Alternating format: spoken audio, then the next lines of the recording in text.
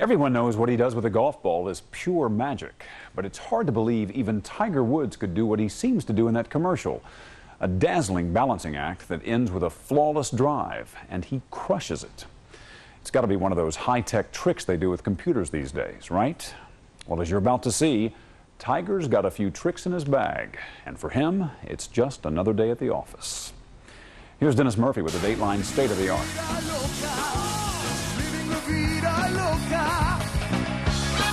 So, when you look back, what was your biggest buzz this summer? Living La Vida with Ricky? Or maybe it was getting creeped out in the woods with that unlucky documentary team. Good evening, New Jersey. How about The Boss, not only being back, but reunited with the E Street Band? Take 4. Well, for these guys this summer, there was only one boss and one buzz, and his name is Tiger Woods. I can't do it. He showed them on the small screen he can do things that they can only dream about.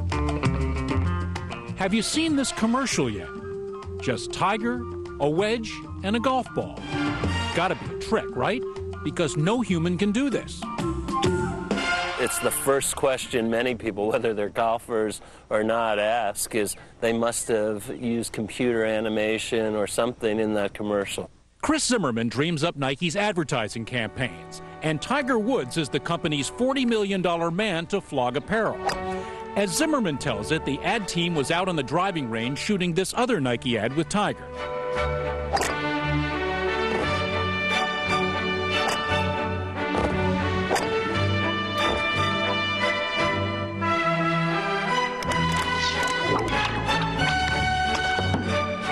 Well, like all golfers, Tiger loves just sort of killing time, fooling around with his club. At the lunch break, golf's 23-year-old phenom began doing this kind of thing to entertain himself and the folks in the crew. Before someone could say, "Quick, grab the camera," the commercial that became an event was born. But even Tiger couldn't sink a hole-in-one in just the first take. Or the second.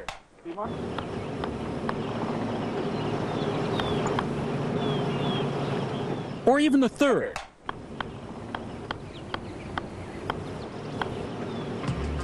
But just take a look at this, his fourth and final attempt. With no announcer, Tiger juggles. Juggles. Keep in mind he's under clock pressure here too.